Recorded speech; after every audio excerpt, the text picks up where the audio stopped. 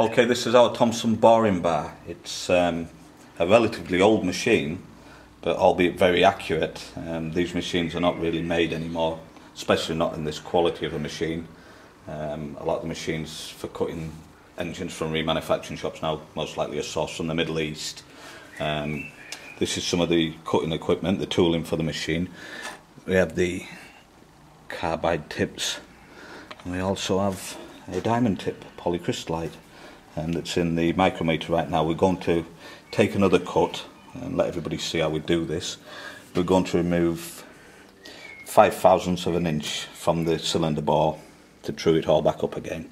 This is done by loosening the toggle. There's a spring inside. It's a direct adjustment piece, this is. So bring around to 10 and 5. Lock the tool. Back it off slightly. Check it. Yes, it's got that. Then we place the tip into the boring bar itself, into the boring machine. Shove it in, make sure it's snug. Rotate it slightly so we can get the tooling in. Simple Allen key to lock it in place. Then we engage the clutch and the back gear for driving the machine, and then we're just about to take a cut now. We'll try and follow this down the boards. A little bit dark, we can see it here, but we've got a little torch to help the camera out. So here we go. A bit noisy.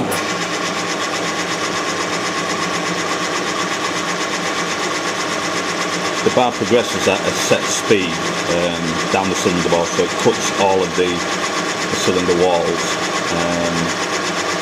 to a pretty nice finish. A light on afterwards is adequate. As you can see, the bar is catching all sides of the cylinder, and it's going to progress down nice and evenly. That smoke that you see is actually the carbon coming out of the steel. This is an oilless cut.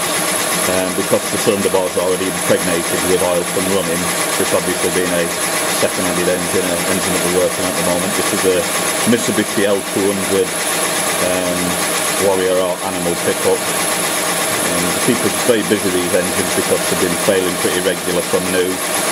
We remanufacture them to a good standard, and they'll last the customer a good long time. I'll blow a bit of smoke out the way.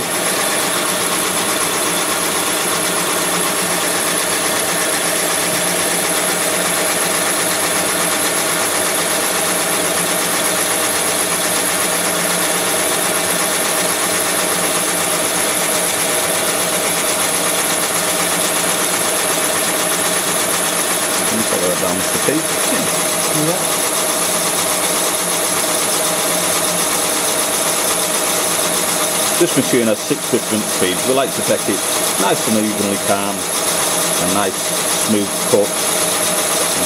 As I say, when the cylinders are cut, the honing process only takes a small while. We maybe take another 2 to 3 thousandths out with the honing stones to get the correct fit and the running clearance for the pistons. Progressing down nicely, as always. Good old machine, they kept. Yeah.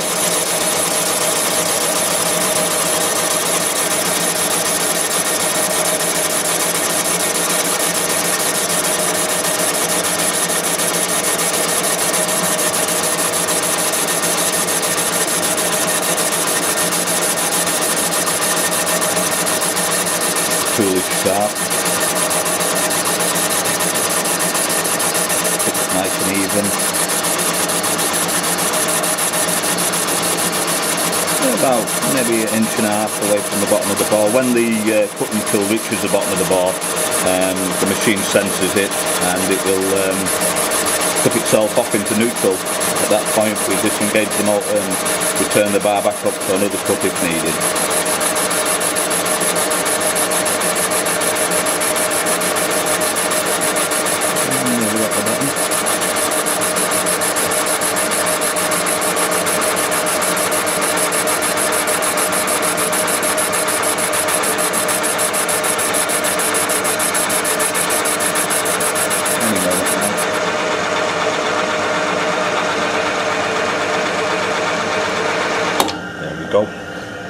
So at this point we switch off the power for a small while, and then we come up to the top and we re-engage the clutch. This also, at the same time as engaging the clutch, removes the cutting tool away from the bore so you don't get that nasty cut stripe that comes up. Knock it out of back gear, and then the bar returns.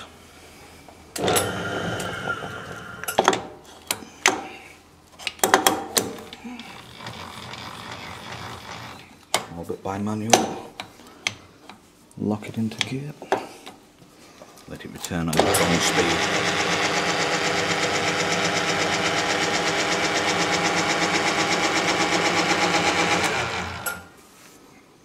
Let's have a look at the sun. Can you shine the camera in?